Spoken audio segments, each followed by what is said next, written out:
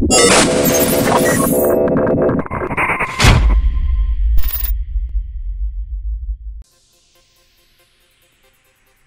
is going on, guys? This is the Village Idiot with Sea Shepherd 2 Gaming, back with another tutorial for your GTA Online female character. And today, I kind of wanted this one to be a surprise, so excuse the first person view. But today we are actually going to be building Psycho Mantis from Metal Gear Solid. Now for this one, guys, it's going to require you to do a couple of glitches. As you can see here, we've got the long gloves, normally only found on the Valentine's Day dresses, but I'm going to show you how to get around that. And also for this outfit, you're going to need to glitch the gas mask from the heist coveralls, but I'm not actually going to show you how to do that in this video, and I will explain that a little bit later on. But you know what, let's hop into this tutorial.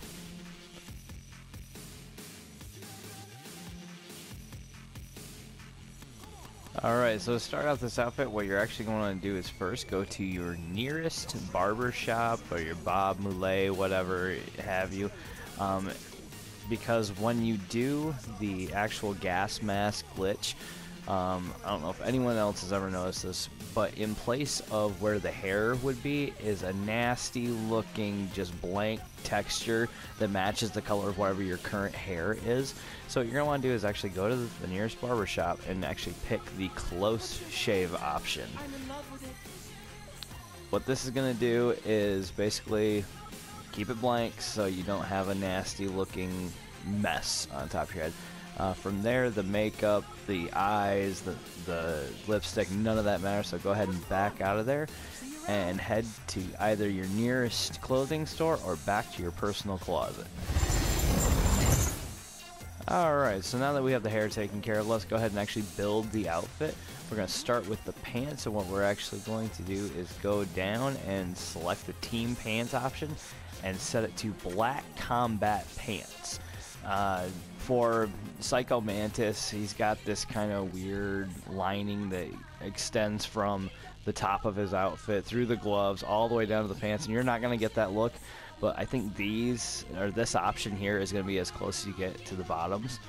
From there, you're going to want to go into tops and choose from, it's the tucked t-shirts option. Make sure it is the tucked black rolled tee. If you use the standard black rolled tee, it will not work with this outfit. And like I said at the very beginning, you're going to be using a couple different glitches for this outfit, so make sure you follow this standard. So go ahead and click the black rolled tee, and from there back out and actually go down to glasses, go down to high-end glasses and choose the garnet figure 8s. Now this isn't going to make an ounce of sense right now, but trust me, it will in just a moment. So okay, you've basically got the outfit done, but go ahead and back out of your options and actually bring up your interaction menu, go to styles, click accessories, and go all the way down to the gloves option.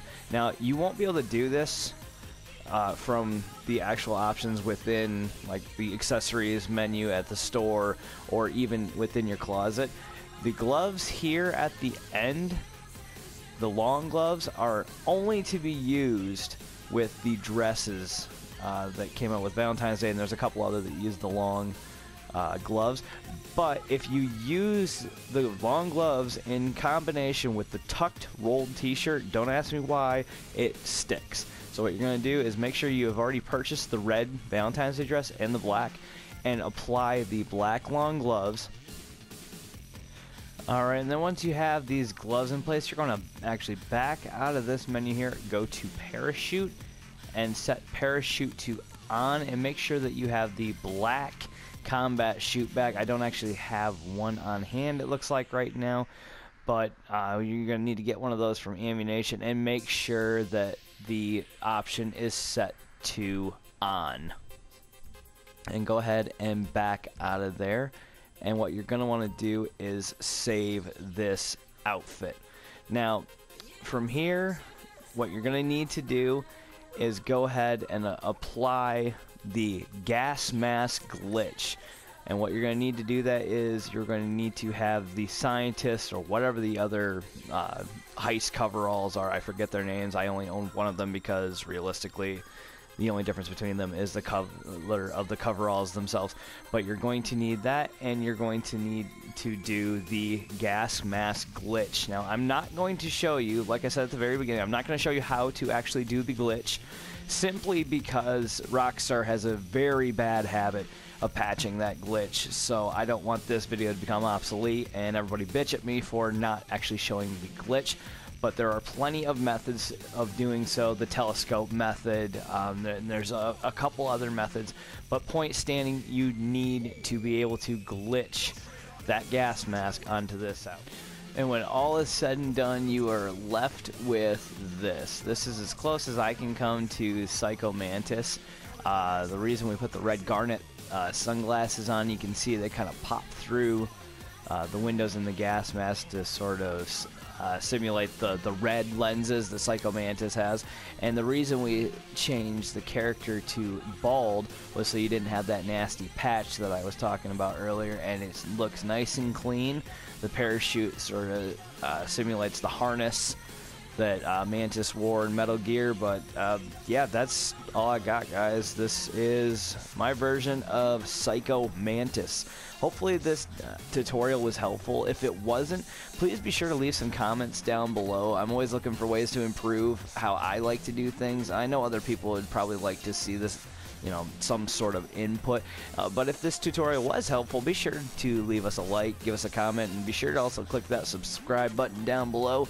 But that's all the time we have today, folks. On behalf of Sea Shepherd 2 Gaming, this is the Village Idiot, and we will see you in the next video. You guys have a good one. I'm out.